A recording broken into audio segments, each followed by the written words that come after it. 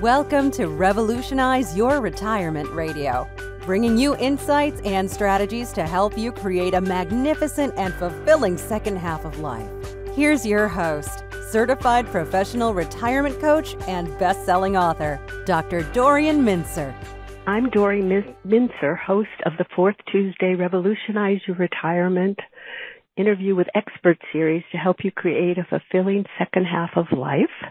I want to welcome you all here, and I want to get going right now to introduce this wonderful guest that we have. Glenn Frank is the Director of Education at Lexington Wealth Management. He maintains the website timemoneyandjoy.com for his outside educational endeavors and to provide resources for his followers. As a financial advisor and educator for over 30 years, his work has centered on helping people maximize happiness within the confines of their personal time and financial limitations. Glenn received the 2019 Planner of the Year Award from the Massachusetts Financial Planning Association, and he was listed by Worth magazine for 10 years as one of the top advisors in the U.S. In 1996, Professor Frank was the founding director of Bentley University Master's Program in Financial Planning. He's authored and has been interviewed for numerous articles, white papers, books, newspapers, and magazines, and is author of the book Your Encore Retirement Planning Guide, How to Balance Time, Money, and Joy. So I really want to welcome Glenn to be here, and I want to just mention how I learned about Glenn, and I want to thank Doug Dixon, who is a pioneer in the field of aging and currently with Encore Boston Network. It was through Doug that I learned about Glenn. I remember when I read your book, and then we were in touch and talked about interviewing you. I mentioned this to all of you. It's not often that you read a book about financial planning that brings smiles to your face and gets you laughing, because he has this wonderful way in this book where he's talking about balancing time, money, and joy, where he has, and he'll tell you about these positive neurochemical breaks that he takes. He uses music. So at the end of chapters, you have YouTube links to listen to Simon and Garfunkel, You Move Too Fast, and the Beatles, and Louis Armstrong. It's wonderful. So we're in for a treat, all of us, today to hear about his model and plan of how to balance time, money, and joy. Welcome, Glenn. Hi, Dory. Hi, everyone. Very kind to spend some time here today. I am very envious, Dory. You have this incredible opportunity to chat with all the experts in the field, and I don't know if I'm one of them or not, but I am very envious. I'm delighted, excited. This is fun stuff. You reference positive neurochemical breaks, a little acronym that I came up with, and I'll start off with my favorite. We call it the smiling starfish. So if everyone could indulge me for a couple of minutes, what I'd like you to do, and this will just set the mood for the interview, what I'd like you to do is have a very open stance. Get your arms up maybe, stretch your fingers, open your legs. And I got this idea from Amy Cuddy, if you've ever heard of her. And she did all this marvelous research on the impacts of having this open stance. Basically, she's concluded that if you have this open stance for a couple of minutes, it will reduce your cortisol, your stress levels, by 30%. It will improve your confidence. You're more likely to win that tennis match or get that job. And I thought, as long as I'm in this stance, I may as well do a few other things. So you throw a stretch in, that's good. Deep belly breaths, if you can work that in, get that stomach going up and down. And why not? Throw a smile on top of it. You got all these positive neurochemicals cooking, and we're reducing cortisol. And this is actually, you might be aware, this is an old speaker's trick. So this is what I was doing actually before this call, is had this big open stance, and again, it reduced my butterflies.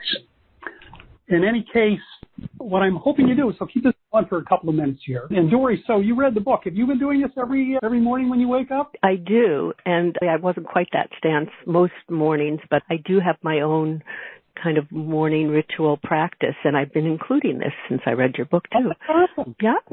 No, and that makes a difference. I really do think how we get out of bed in the morning and how we embrace the world has a lot to do on how we deal with whatever, whether it be money, time, joy. And I think your whole focus on balance is such an important thing.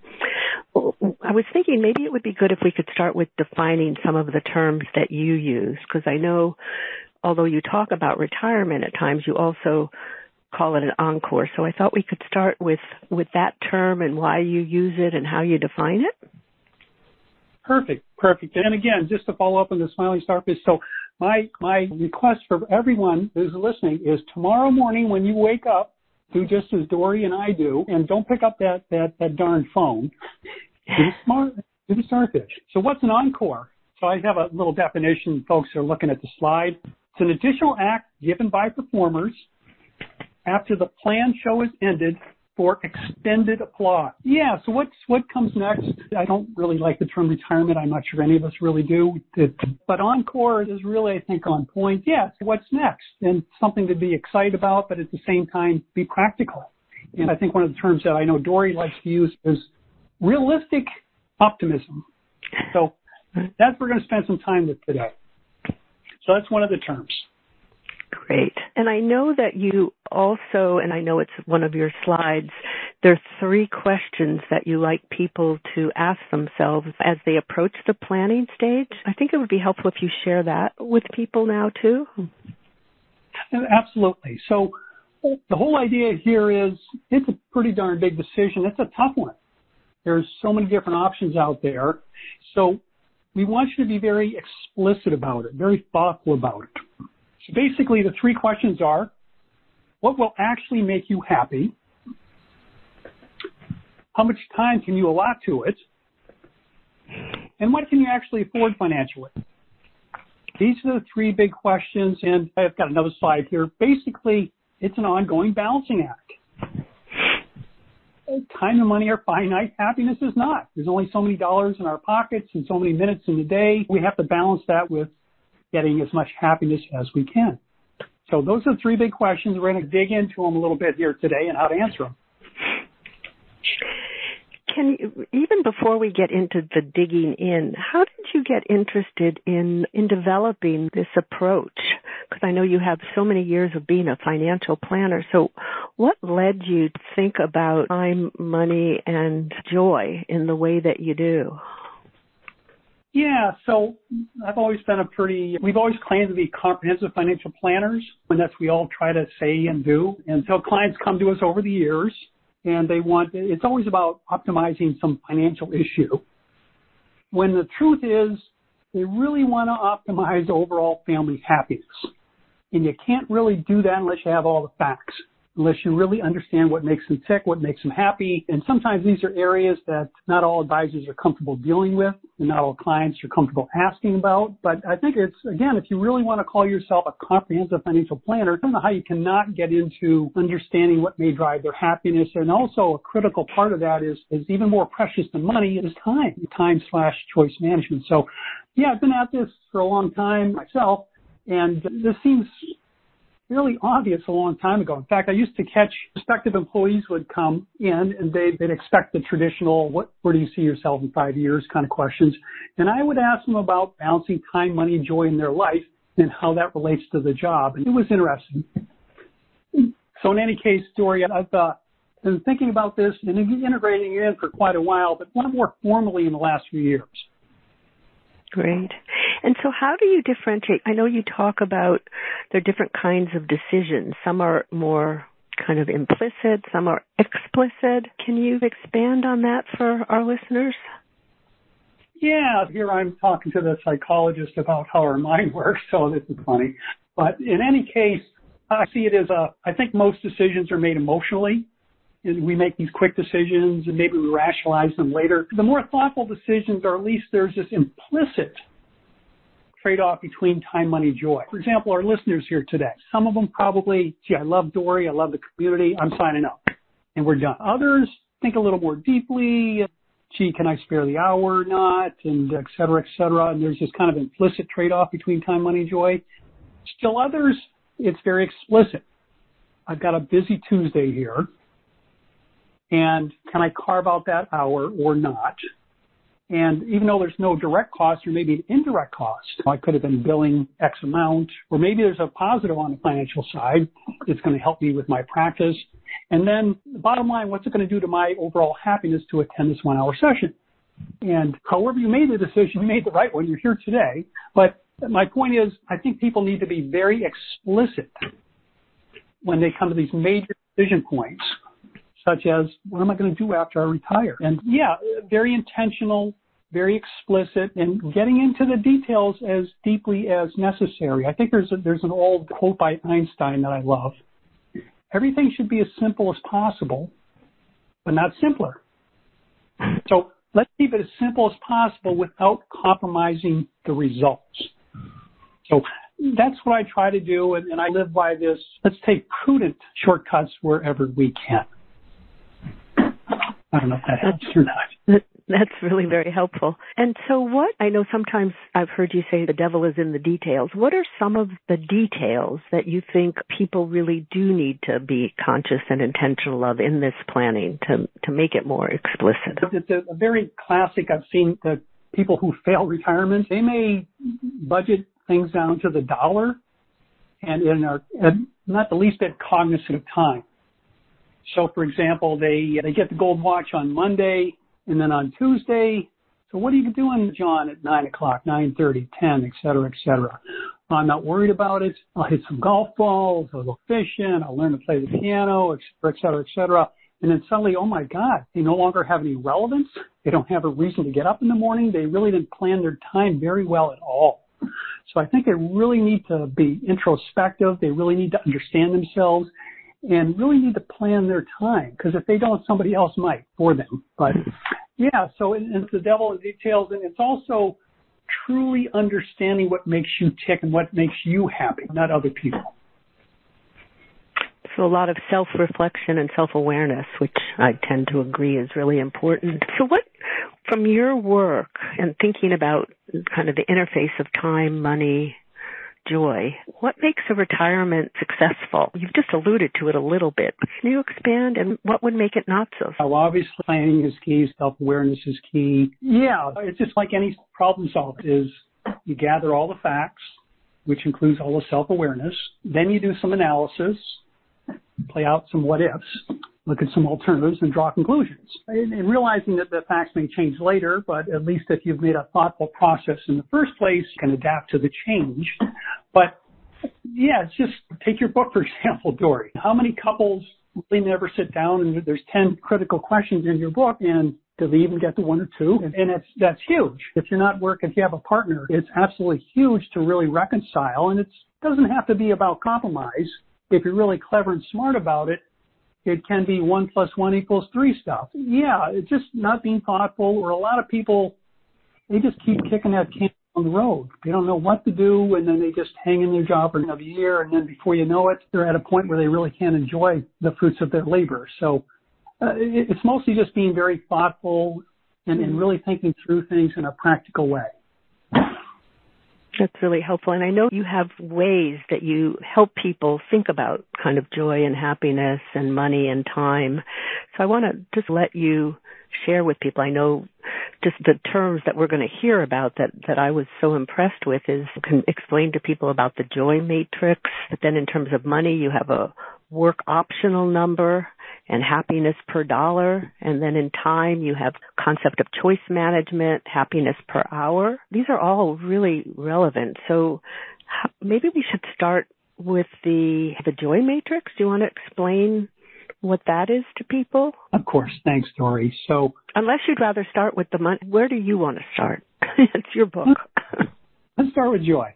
Okay. Yeah, so if you Google the word happiness, you'll see literally millions of hits. So it's a pretty nebulous term, and it's a pretty personal term, and you can spend a lot of time reading a lot of books and find out what makes other people happy or not, and that's useful, but what actually makes you happy? So my prudent shortcut to what makes you happy is this thing I came up with called the joy matrix. So some of you have these slides, some don't. So picture this matrix, and there's 2 columns, there's 6 squares. The 2 columns at the top are things in your life that you must do, and things that are your choice.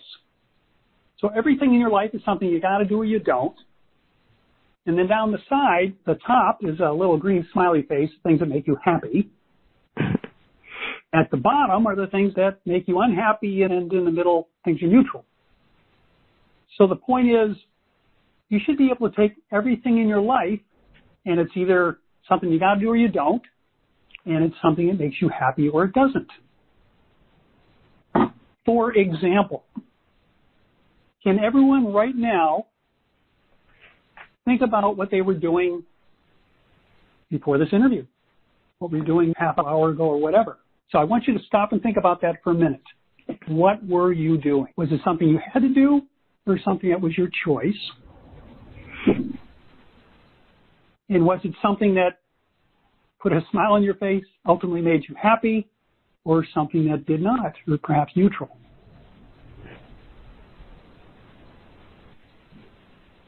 Okay, so hopefully you've categorized this activity. And the point is, you can go through as deeply as you want and as many activities as you want and put them on this matrix. And it can be your weekday things, your weekend things. It can be your things now versus your things that might happen in your Encore. And it's this continual reflection and awareness of, and obviously the things that are your choice, you would think would mostly be in upper quadrant, the things that make you happy. They don't always end up there, which is interesting. Something that makes you unhappy, but it's your choice. And then the things that are in the things you got to do, you may not have to do them forever if they don't make you happy. And then there's a lot of strategy involved of how do I move up the chart? How do I move more things into the happy places, if you will? So that's the general concept, is taking all the things you do in your life and put them on this matrix. That's so helpful. And you talk about that also in terms of relationships. It gets a lot more interesting. Yeah, so there's people in your life that are in the required category, family, what have you, your boss or co-workers. And then there's obviously your choice people in your life, friends, etc., who puts in a smile on your face and who doesn't. And then there's always a follow-up issue, the when. And then sometimes people are smiley faces, sometimes they're not. And really, then you have words that come into play that are critical in relationships. The words that come into play are responsibility. Who are responsible for, who not. And certainly the responsible people are in the required category and the folks not. And then there's control is always a deep-seated issue of who's in control. Am I dependent? Am I independent? Or have I hit the upper echelon of interdependence? So yes, you can use the joy matrix and analyze relationships and maybe make some changes. Mm-hmm. And what if people aren't really clear on what makes them happy in terms of either activities or relationships? Are there kind of ways that you suggest that they go about trying to figure it out, or are there patterns or threads that you found that are important for people? Great question. So I've yet to get a little sciencey here. Happiness is neurochemicals. There's happy hormones and not so happy hormones. So that run through it. Oxytocin, serotonin, and endorphins, all these positive things. And then there's cortisol, negative stress hormones, et cetera. So basically what I'm suggesting is people put things in these squares on this matrix, not always accurate. So I think they need to stop and look and really observe themselves thereafter and see if I gave you that really nice positive boost, good feeling, or not. Yeah, so I think it's observing yourself is a big part of it. And sometimes what you think makes you happy does not. And some people love golf and others, my God, I missed that putt on 18 and I had to turn over the $3 bet to the guy and it hangs with you. And maybe it wasn't that joyous. Others, that may not be the case. I think it's really truly reflecting on that day-to-day stuff, especially if you're still working, and really understanding yourself, what's driving your happiness or just unhappiness at work, and see if you can find something similar in your Encore. What are suggestions you have? Say somebody has some activities that don't bring them much joy, or they have a lower rating. Have you found in your work with people that there are ways to shift some activities to get into a higher quadrant? That's the perfect question, Dory. Thank you. We'll start with the your choice column. So I think there's X number of things in the it's your choice. It doesn't make you happy. Watching the news at 11 o'clock at night, disrupting your sleep, getting upset about things you can't control, whether you feel a responsibility for know what's going on in the world, may be the case, but yeah, just gee, that actually doesn't make sense. Maybe I'll just watch the news once a day or something. Yeah, so it's just certainly eliminating some things. When you can eliminate, delegate, automate, there's a lot of things that we spend time doing that maybe there's alternatives. And sometimes intentionally procrastinating things is a way of getting them out of that bad quadrant. But a lot of it's strategic. It's your attitude and the positive spin you put on things, the mental narratives we have. You can increase these categories. And if it's relationships, you know, if somebody's in the your choice column and it's not a positive thing, they're your choice. You can move on, or maybe you can change relationship. The required relationships, we all have these. Sometimes we have unresolved conflicts that weigh on us, and so resolve the conflict, or maybe selective avoidance, avoid people at certain times. Maybe it's on you. Maybe it's up to you to bring out the best in them, and it's not just them. So it's thinking about it, being strategic about it, and maybe crossing some things off the list. The really sad thing is I think a lot of retirees spend a lot more time watching TV and enjoying it a lot less. Yeah, so part of it is, I guess, getting off the couch to some extent and being proactive and playing pickleball and going on here. I think you also mentioned in your book sometimes it could be trying new activities but with different people. That like in a couple you don't always have to be joined at the hip, and sometimes doing things with your partner if you're in a relationship or with other people might increase your joy quotient. And so it doesn't have to be an all or none, but just thinking about kind of activities, relationships in terms of must do, have to do, and where that sense of responsibility and obligation fits in. I just think it's all really helpful and important to think about. And I know you mentioned in your book there's some common happiness threads, the 4 Ps. Can you mention that? And this isn't original. I don't know if anybody's read. My wife gave me this marvelous book, The Blue Zones of Happiness by Daniel Buettner. Have you read it, Dory? Yeah, it's a wonderful book, and his work and studies are really wonderful. Yep. Yeah, so he did this. He's got this happiness test in there, and there's 3 columns in the test. There's 30 questions, and the 3 columns are pleasure score, purpose score, and pride score. So he's done this international study, and that's what he concluded. And these are 3 major issues. And so certainly I think daily pleasures, a cup of coffee in the morning, whatever it might be, I think these are huge. I think critical of day-to-day happiness. And obviously pride in whatever you do things well, feel really good about it. The much more challenging, much more nebulous concept is this idea of purpose. And I know you have a lot of expertise there, and I know we've had Richard Leiter on your program a couple of times. So that's obviously much more challenging, but that's huge, and purpose can come in many forms. Covering the grandkids, visiting such and such in the nursing home. It just doesn't always have to be joining the Peace Corps, which would be wonderful. I will say one thing I love about Richard is he's got all these marvelous books on purpose, but he also has this really perfect default purpose. And his default purpose is grow and give. So please, you really need to explore whatever your purpose may or should be, but I think if you have those 2 elements, they're huge. And honestly, the give part, I challenge people, do you know anyone who is truly happy who isn't somehow, some way helping other people? I think that's, I don't know if you agree or disagree, Dory, but that's been my observation. Yeah. If you're not helping people somehow, you're probably not all that happy. I think that's such an important point of that giving back and that sense of sharing whatever your gifts are to other people in big or little ways. It's part of who we are, a legacy. I think it's important throughout life, but also very much in this next stage of life. Absolutely. Just holding the door for somebody, a smile from a stranger, which gives you that little boost of oxytocin or whatever. Yeah, absolutely. Those are the free kind of things in terms of gratitude and forgiveness and niceness to people.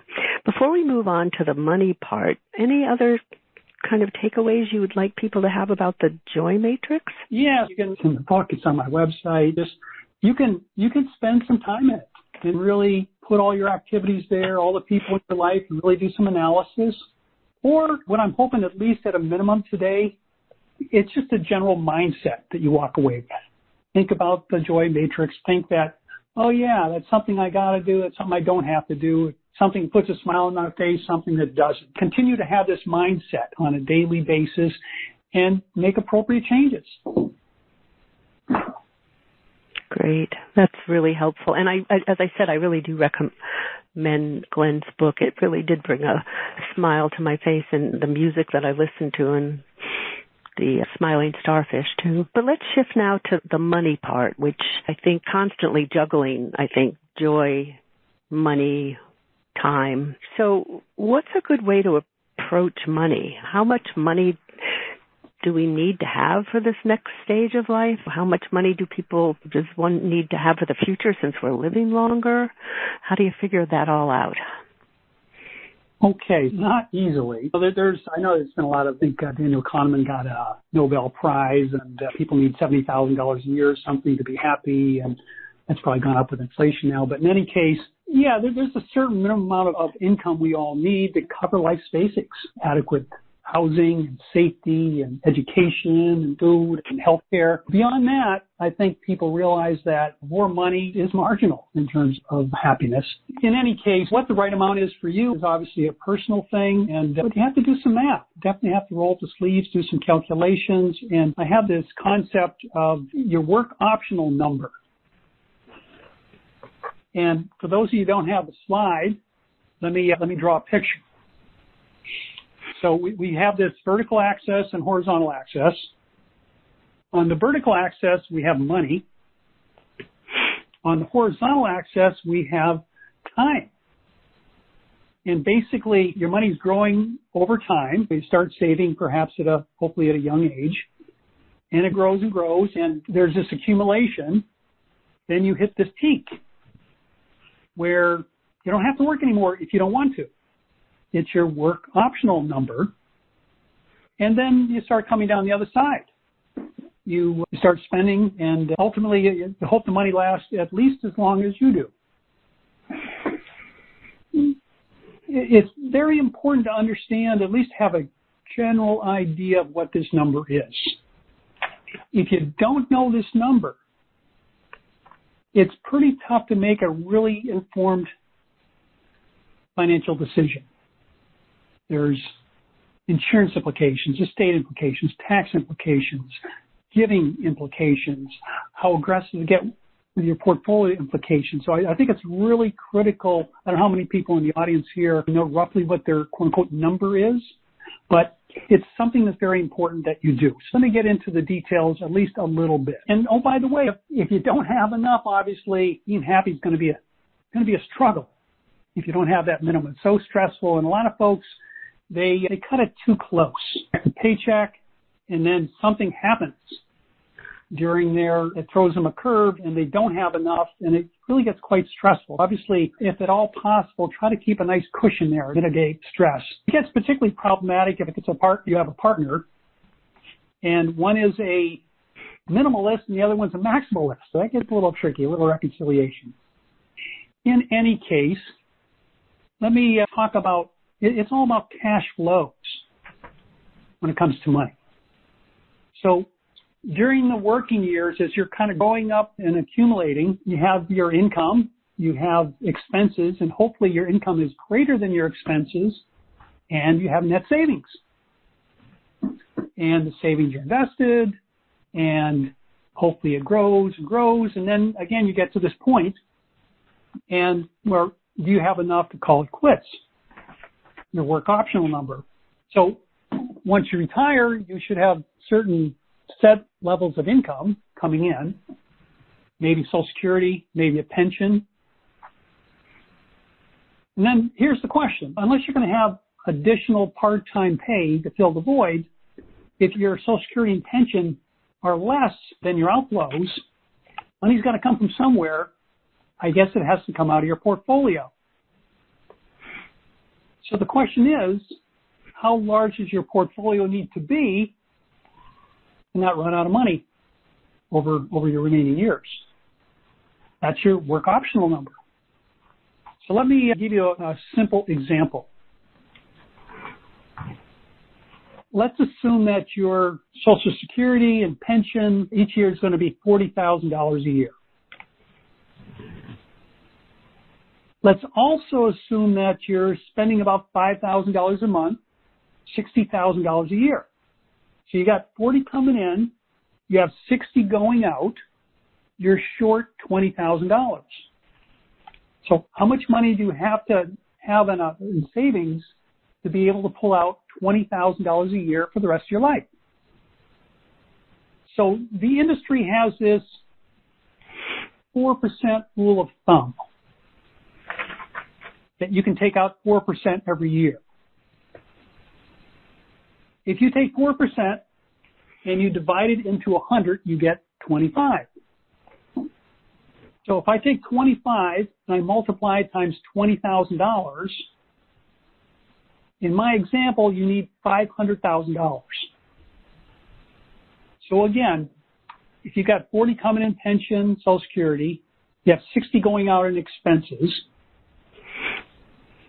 you need to take 20 out of your portfolio. Your portfolio, based on my 4% rule of thumb, needs to be $500,000. Now, I have a rule of thumb, and that is I don't like rules of thumb. They're a little dangerous. And that 4% rule is probably, there's some inherent assumptions in there that are probably not the best.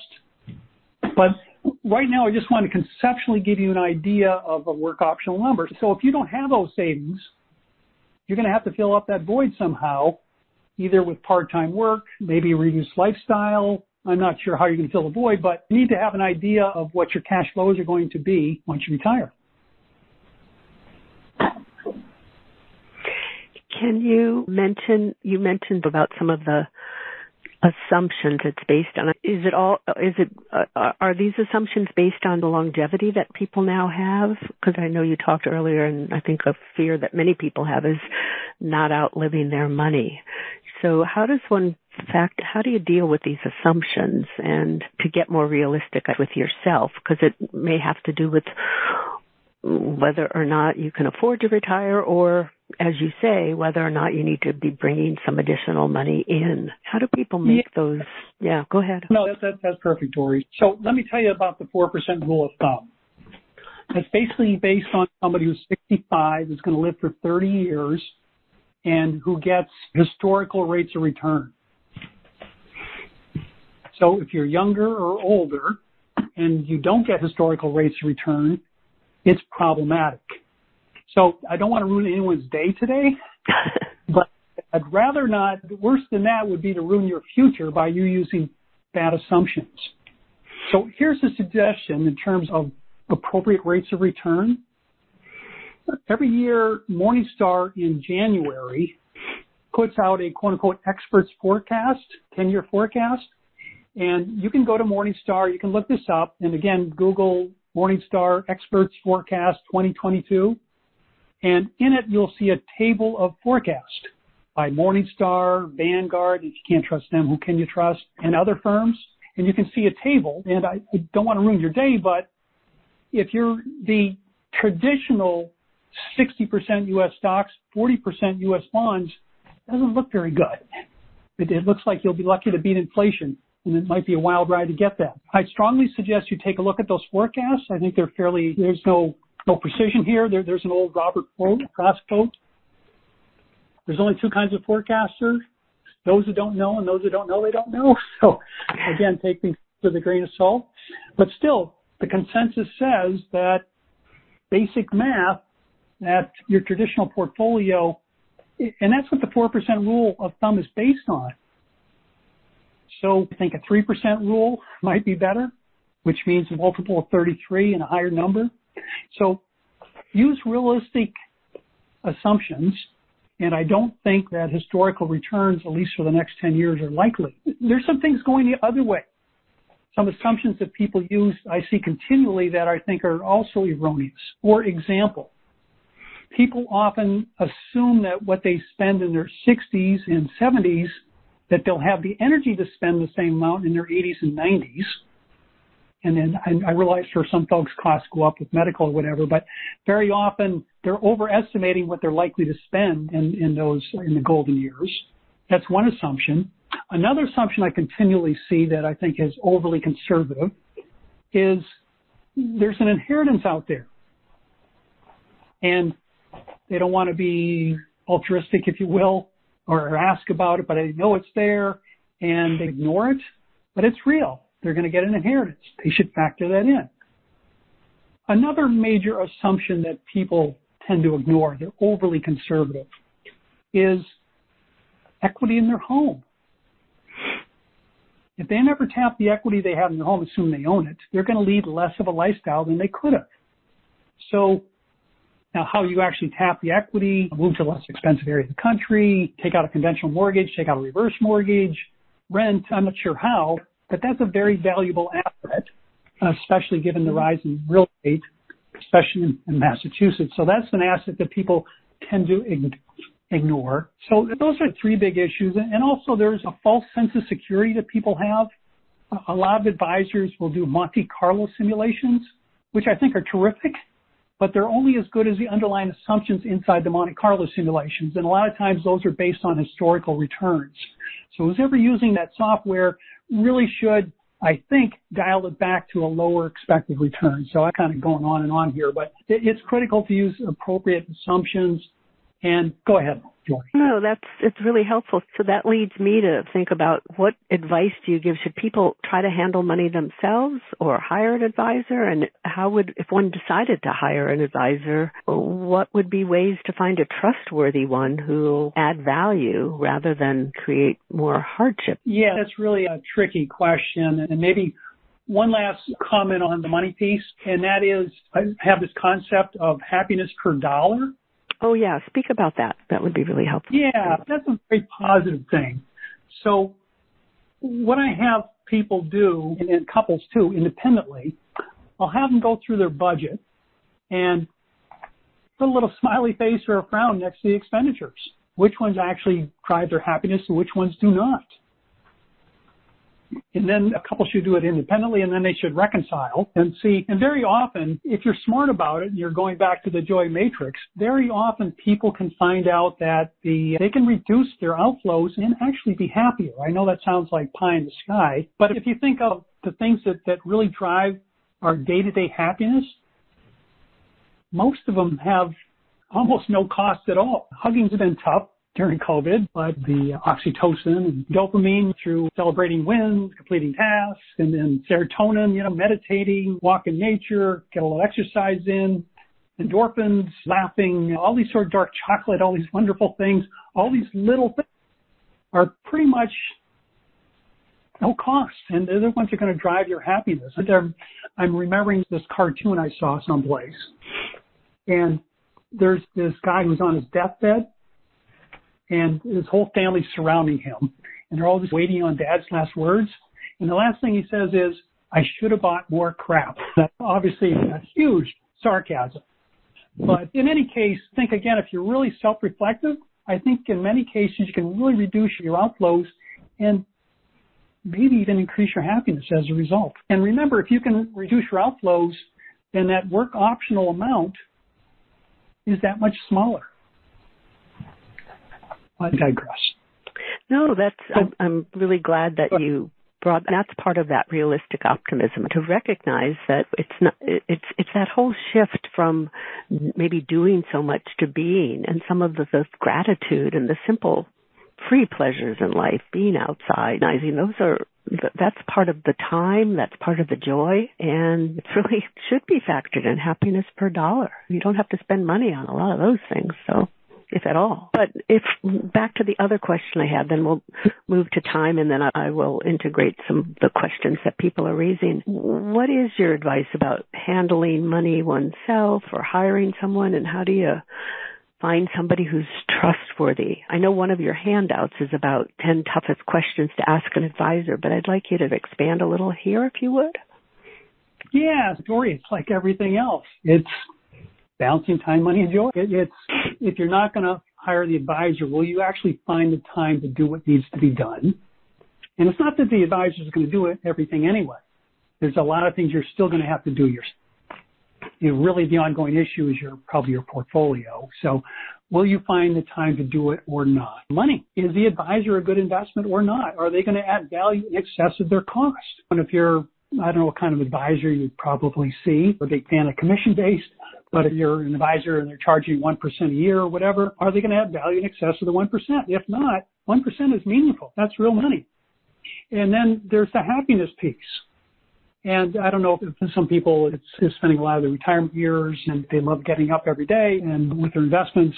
Others, it's a very stressful thing and they'd rather have someone else do it. So it's a time, money, and joy. And the number one word is trust. And can you find an advisor you can trust? And if not, do you trust yourself? Do you trust your spouse if you have one to handle these financial matters?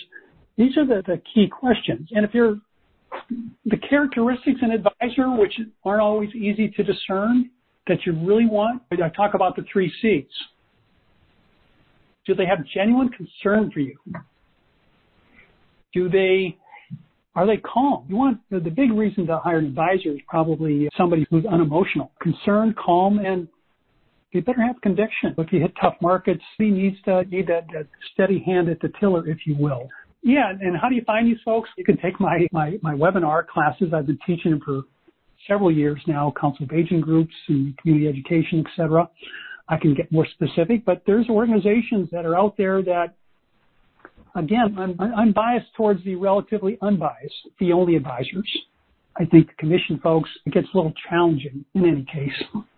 I'm not sure if that's helpful. I think that's very helpful, and I think you had said that on your website there's resources and information, too, of finding fee-only advisors, you were saying, or holistic advisors, people who look at the money and how you want it to work for you. Part of that joy, happiness part of it, and the issue of time. But in terms of the issue of time, because I'm just looking at my clock here, in terms of time, and I want to integrate some of the questions from people here, you talk about, what would you like to say about time? I know you talk about happiness per hour, and maybe you can talk about that and how it changes pre- and post-retirement or pre- and post-Encore stage of life. Yeah, so it's ironic. We're running out of time for time here, but in any case, just a couple of quick comments. Number one, it's cruel. During the working years, there's not enough time, and what little time you have that's discretionary, you want it to be as happy as possible.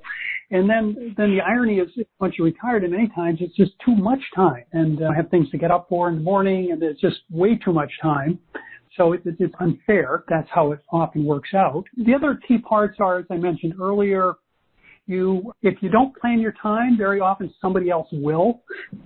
And such is working, so you may end up getting pulled into things like joining condo boards and things that maybe you don't. That's important. Another major issue is it's really not time management, it is choice management. So if you keep that, if you're very cognizant of it, and I think there's a book out there by Anne Lamont, and I think that the title of the book is No is a Complete Sentence. But right. I think the word no is so liberating, and to be able to say that confidently, no, can't do it. So those are a couple of points. And then the final point is there's only 24 hours in a day, and it's our very most precious commodity, and not to stress out about it, but be thoughtful with your time. Don't let the days just happen to you. Be intentional. I think that's so important I like your idea of time management, but think about it as choice management and kind of knowing that you can claim your own time and recognize that it doesn't have to be by default, that you can design how you want to use your own time. I think that's so important. I want to integrate some of these questions now. Of course. So Kathleen from Belmont says, you may have said a few things about it, but I want to just honor the question. So what is the way to balance concern to protect savings for old age and enjoy savings in early retirement without excessive worry? How do you think this question of balance without letting too much emotion get in the way of clear thinking? Or how to think about this question of balance without letting too much emotion get in the way of clear thinking? Yeah, that's comfort level always comes into math. And again, if you know what that work optional number is, if you're above that number, your lifestyle is always covered. You've done some reasonable calculations. That should give you some comfort level. And you need to anticipate, unless you can afford to keep all your money in the bank and earn 1% or less, you have to accept that there'll be some time periods where you're going to lose money. And this year could definitely be one of them. I don't know. Yeah, so and don't look at your portfolio every day. That's doing a real disservice to people that are looking at it on a daily basis. You know, what kind of information theory. Information doesn't help you, it's probably a deterrent. Yeah, so really, and the media doesn't help. Did this today, the Dow did that yesterday. How many points? And the news is just, turn off the news. I don't know if it's or not, but you got to do some math and maybe have some safety hedges. And maybe Kathleen has a home equity in her home in Belmont. I don't know. And maybe that's a marvelous fallback position in case her portfolio goes south, and that buys a number of years. And yeah, so again, think of the math and tune out all this lousy noise. Great, thank you. And Warren from Pennsylvania says, how do you manage sharing your level of wealth with your children and keep them focused on growing their careers and their wealth? Over-communicating may be confusing to them, particularly if you and your spouse may be spending more of your wealth. Additionally, so the two parts of this, how can advisors be utilized productively to help them, children, accept the wealth you ultimately share with them, or is keeping everything siloed best? Oh, that's Warren, that's a marvelous question. And I think I addressed it in the book, one of the chapters. I'm going to plug my book again here. Yeah, I think that my observation has been that parents overestimate the negative impact on their child's character. I think their characters are often set fairly early on, their teens and early 20s, and the fact that they may get some large amount of money, they might be surprised it doesn't change things all that much. Now, if there's a spouse involved, a daughter or son-in-law, you have to factor that into the equation. But basically, the short answer is, I think being relatively open with it. And if you treat the children differently, though, I wouldn't be all that open. I think that just causes a lot of discord and harm. But I think being fairly open with it, and I think that the quote I have from a client, I want my children to have enough money that they can do anything they want, but not so much money that they don't want to do anything at all. Yeah, so understand your child's character, and you've observed them over the years, and maybe baby steps. So you make the annual gifting or whatever, see how they react with it. Sometimes if you have children that you're really worried about, that a large amount of money may ruin their lives potentially, then I think a slow inheritance makes sense. Pay off their mortgage, maybe they buy an immediate annuity, something. Yeah, so advisors should navigate, Warren, through all these issues in some reasonable fashion. And I think it's crucial that the advisor, it's a whole family thing. Somebody, the advisor or an underling of the advisor kind of deals directly with the children. So it all fits together. But in general, I think relatively open communication makes sense, and maybe start off with something smaller and see what the reaction is. That's a great response. Thank you, Glenn. Let's see. The next one is a comment, which I think is a nice example of what you're talking about, from Judy in Weymouth. She says, I've been, quote, retired for almost 17 years. The best advice I received after that to pay off my mortgage before retiring and investing for over 30 years along the way. For the first 6 months after retiring, making no long-term commitments, just be, if you feel like taking a nap at 11, do it. If something doesn't get done today, it can be done tomorrow. Give yourself time to unwind and recover. Then, when something comes up, you'll be ready. I followed this advice, and it worked wonderfully. After 4 months, a friend approached me and said, I need someone to. That started me into a part-time position, which led to others. After 16 years, at age 73, I'm, quote, fully retired, meaning the connections I have isn't for pay, and I can say no thanks at any time. I think Judy should write a book. Right. Maybe the paying off the mortgage, I think actually for a lot of folks, that's their very best investment today, is to pay off debt, maybe even their mortgage. I think, and then they don't have the pressure of that monthly payment, and I'm not sure the tax savings given what the standard deduction is today, is all that great. Right. And certainly paying other debts off of higher interest rates, again, is maybe your very best investment, because I don't think that whatever you used to pay it off with is likely to have tremendous returns going forward. I don't want them to take money out of retirement accounts to do that. If they don't have to incur taxes to pay off debts, I think that's a marvelous thing. Great. Thank you. So Carol from Wilmington was wondering, are the numbers based on individual monthly expenses? What if it's a couple? Is it double, or cost of living expenses as a couple may not double, but maybe 70% due to economies? Or how do you figure this out in terms of individuals and couples? Yeah, it's an interesting question. Yeah, often it's a function of when they got married. So the early in marriage, it's always been joint. The later marriage, often it's the money never really gets married, if you will.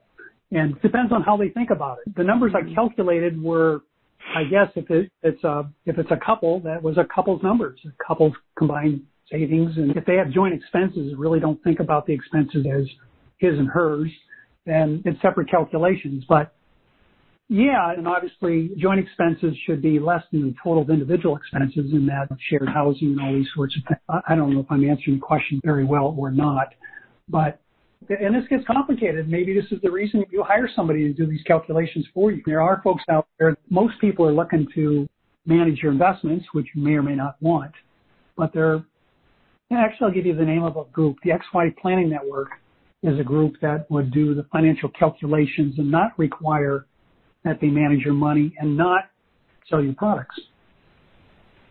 Can you say the resource again? The XY Planning Network. XY Planning Network, okay. Yeah, so there's very few ways of finding folks that aren't selling products and or looking to manage your money. Not that the latter is a bad thing, but... No, that's really helpful.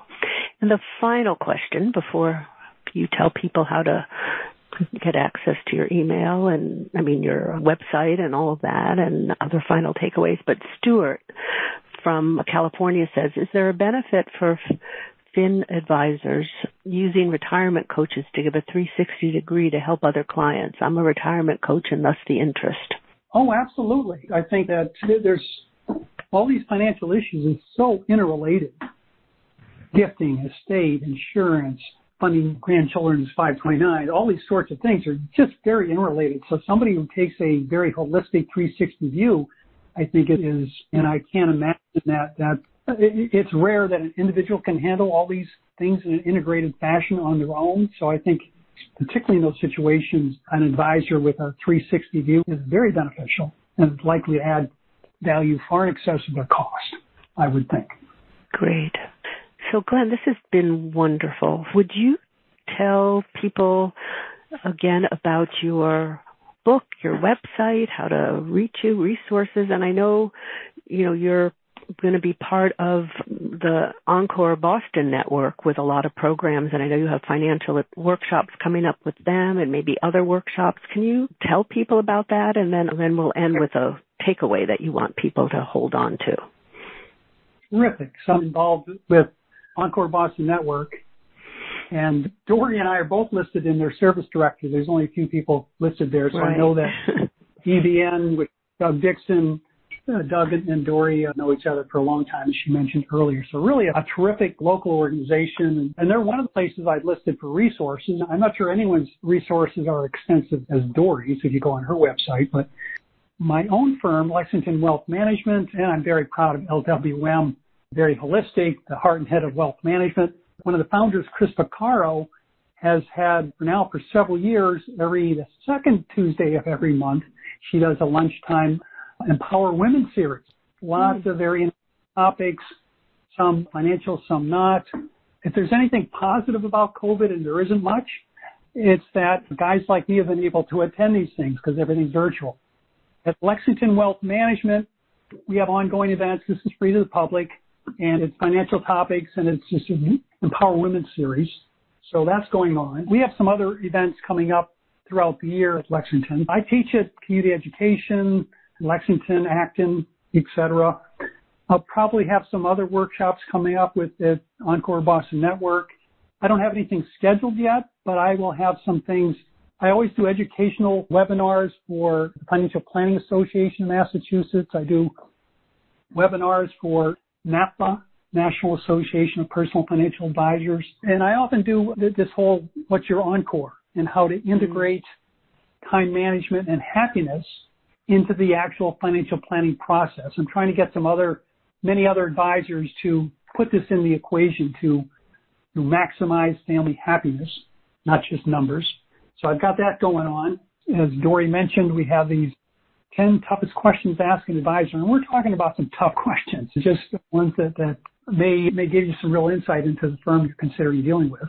Yeah, that's pretty. And so your website is a real key place for people to go to find out about all these workshops and the resources, and that is one of the silver linings of COVID, that things are on Zoom now and open to interested people, even if you don't live locally. So I think that's really terrific.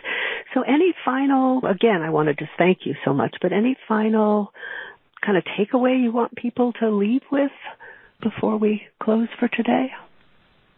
Yeah, I guess just hoping today, just a couple of mindsets, ongoing decisions. Gee, there's probably a trade-off between time, money, and joy. Be cognizant of that. Be cognizant of the joy matrix. Get value for your time, happiness per hour. Get value for your money, happiness per hour. And don't worry so much. I didn't get to sing today, Dory, but that's okay. Great. Slow down. Move too fast. Right, and that is, again, just to mention, part of the wonderful part of his book, where there's these YouTube links to listen to all these songs, and it does slow you down and get you smiling. So I can speak from experience, having read the book. So thank you so much for being here today, and thank you everybody who's been listening, and everybody stay well and safe. Take care. You've been listening to Revolutionize Your Retirement Radio with Dr. Dorian Mintzer. To learn more about the resources mentioned on today's show, listen to past episodes, or download our free retirement transition guide, visit revolutionizeyourretirementradio.com.